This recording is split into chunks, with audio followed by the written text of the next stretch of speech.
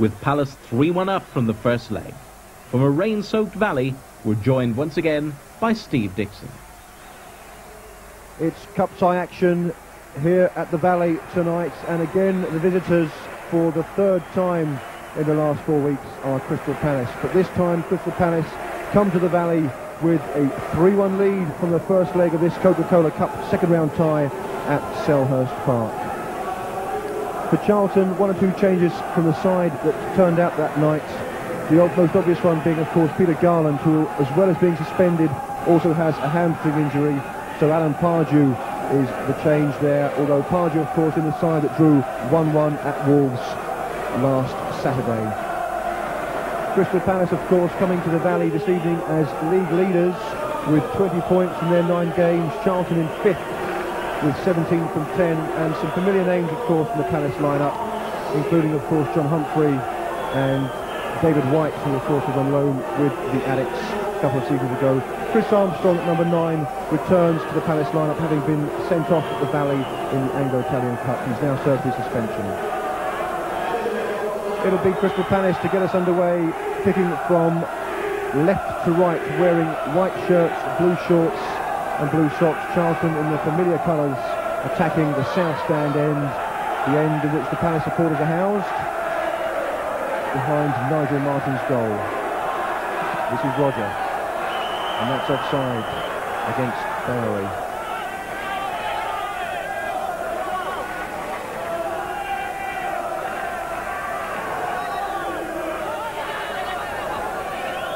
Bill Chapple with the free kick, deep towards the penalty area. Coleman got up well.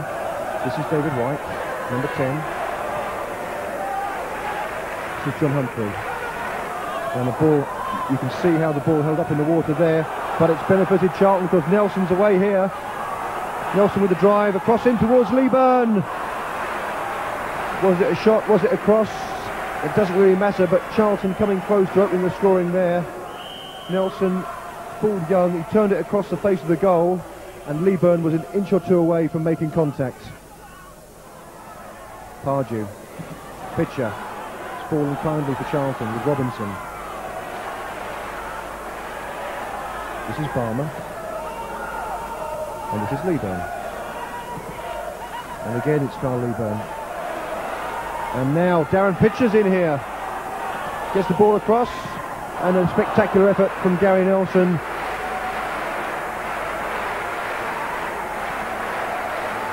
Pitcher turned the ball back into the box. Nelson was first to react, but his shot was always rising over Martyn's crossbar.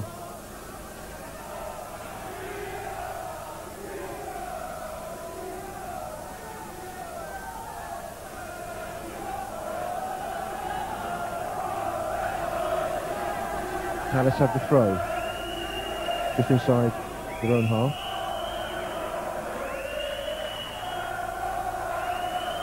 And Whyte. And a poor cross, and now Whyte with the shots, and Salmon with the save. And possibly Palace's first real strike on goal this evening. And it was David Whyte who produced a fine shot, and Mick Salmon who produced a fine save.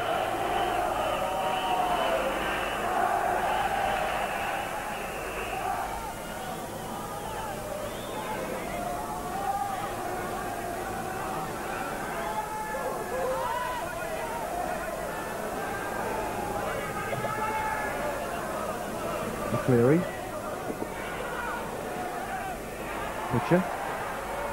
Pitcher again. And now Leaburn. And now shot coming in with luck. And that'll be a corner. Charlton trying to work the shooting chance there. Leaburn turned inside Southgate, but he was immediately surrounded by 3 Palace defenders.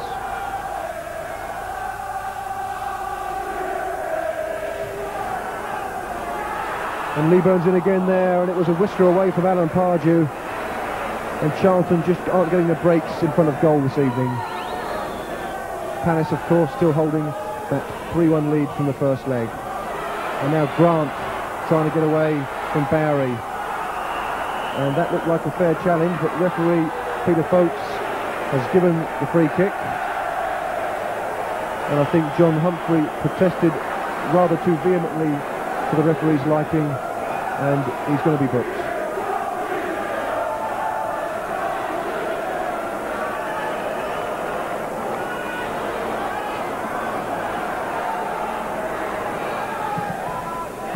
And Martyn with a save.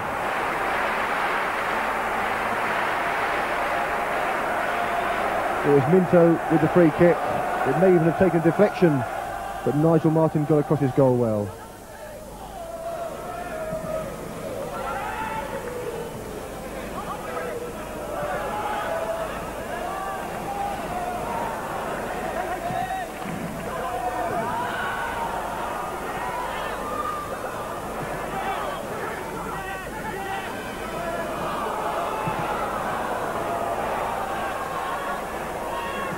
Whyte gets it out into the right-hand side for Bowry. And Bowry has picked out Chris Armstrong, and there it is. And that has killed the tie. Crystal Palace take the lead. Chris Armstrong scores. They've rarely threatened in this second half. But Armstrong has picked out what will most certainly send Crystal Palace into the third round.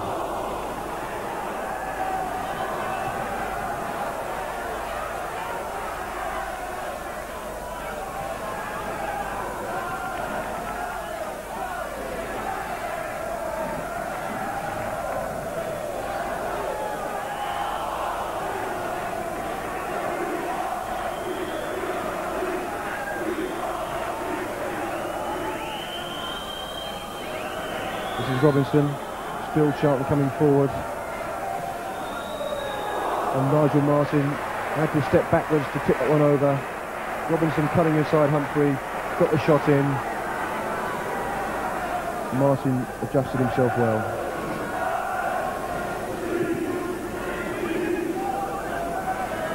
So there'll be no trip to Wembley for Charlton this year in the Coca-Cola Cup. There can be but a few seconds remaining in this tie as referee Peter Foakes blows the final whistle. On the night it's finished Charlton Athletic 0, Crystal Palace 1, and on aggregate it's finished Charlton Athletic 1, Crystal Palace 4. The damage being done most certainly in that first leg at Selhurst Park. Charlton unable to climb the mountain here at the Valley, and it's Crystal Palace who go through into the third round of the Coca-Cola Cup.